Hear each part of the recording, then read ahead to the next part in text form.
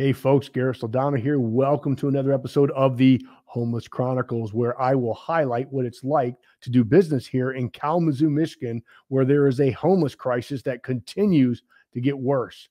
I literally have to go to work every single morning and clean up after them, whether they pooped on my sidewalk, urinated, leave their trash, their dirty needles, their crack pipes. I've caught them on camera having sex, doing drugs, stealing things. The list goes on and on. And people say, well, Garrett, you have to give them some grace. Grace went out the window 5 years ago. And as a business owner here in Kalamazoo, Michigan, I am getting literally fed up of dealing with this stuff.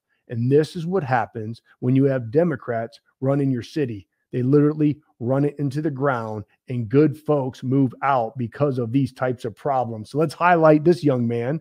Well, he came to my clinic last night, and I guess he needed a trash can more than me. Now, look, I'm going to give him the benefit of the doubt. Maybe he needs this trash can. Maybe he's going to convert that trash can into a little house.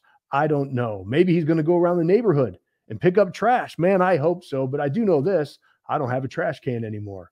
And these are the types of things that add up to be big things over time. And I'm not going to bother the police officers anymore. They have more important things to do than have to deal with all of the craziness that their leadership, and I put that in quotes, of the city and what they're doing.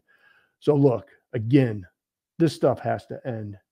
It truly does. It's getting worse around where I live, and I know it's getting worse around a lot of people.